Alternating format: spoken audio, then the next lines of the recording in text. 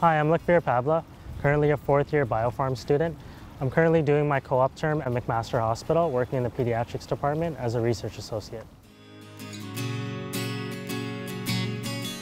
My first position was at a clinical research organization.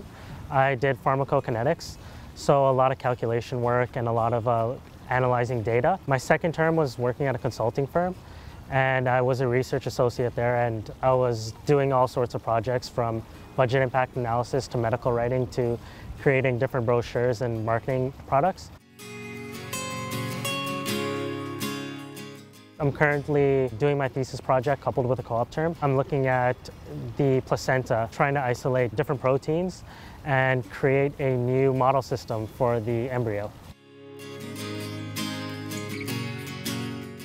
Coming into science in first year, all I knew were the major careers everyone knew: doctor, pharmacist, researcher. But I've seen all these other positions through all my co-op experiences and seen careers I never thought I would be interested in, seen careers I never knew existed and I might want to pursue in the near future. I definitely think it gives you an advantage when you go into the workforce and you say, hey, I've worked in a certain company, I've done this, I know how to do this. There's a lot of skills that aren't necessarily reflected upon in your GPA that you can garner outside of school and that you should work on, and you can apply these skills to any job position.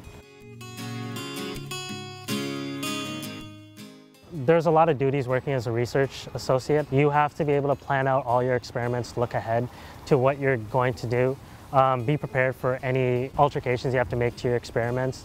You have to know how to analyze your data. There's just so much you can do in a lab, and it takes a very versatile person to work in a lab and be good at what they do.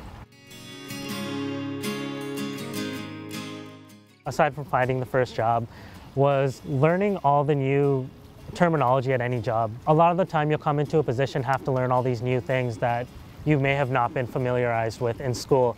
And I think that's pretty typical in any job. You might have to spend an extra hour or two at home to learn new techniques or learn new theories that you might have to apply to your daily work life. You're learning a new skill, and it just shows persistence to your employer. The SEC office did a lot in terms of helping me find my first two jobs. They were there to help me do mock interviews, to prepare me. They looked over my resumes, my cover letters, and I think that really helped.